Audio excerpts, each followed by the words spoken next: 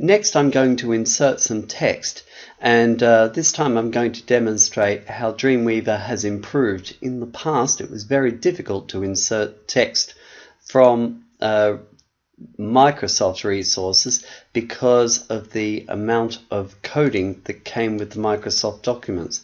But I'm just going to open up a sample of text here, and I got this from a website. So I'm just going to grab that. I'll just grab a paragraph actually. I'll just grab 2 paragraphs will do. Control C for copy, or right click and choose copy. Then I go back to Dreamweaver, and here I'm going to delete this bit of text. And with the cursor flashing, I'm going to choose Paste Special, and I could choose text only, text with structure, text with formatting, and text with structure plus full formatting. So in this case I'm going to do text with structure, clean up the word paragraph spacing, and now if we go to our browser, I'll save it first.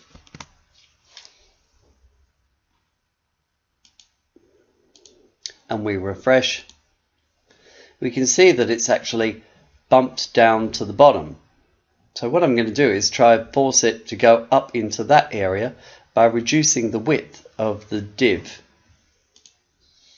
So I come back to my style sheet, and I think down here it was called the home text, and I'm going to edit that part there. So I'm going to go onto the CSS thing, the home text, and I'm going to reduce the width of that. I'm going to, instead of making that auto, I'm going to make it say 300 pixels, 200 pixels. Save the changes and see how it's affected the text. So at the moment it's down there. We'll press refresh, and now it's grabbing the left. Now of course that's a bit narrow, so I can tweak that and make it a bit wider. Home text, properties, that's that. Home text, perhaps I'll make that 500 pixels. Again, I'm just going to save it,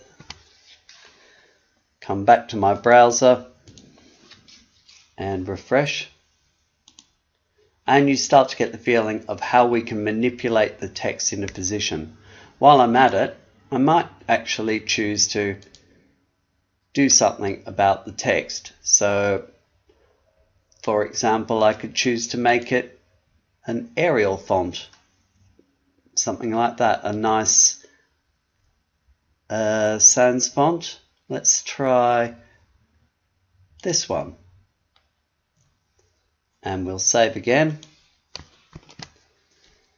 and I'm going to go to my browser and see what it looks like by refreshing.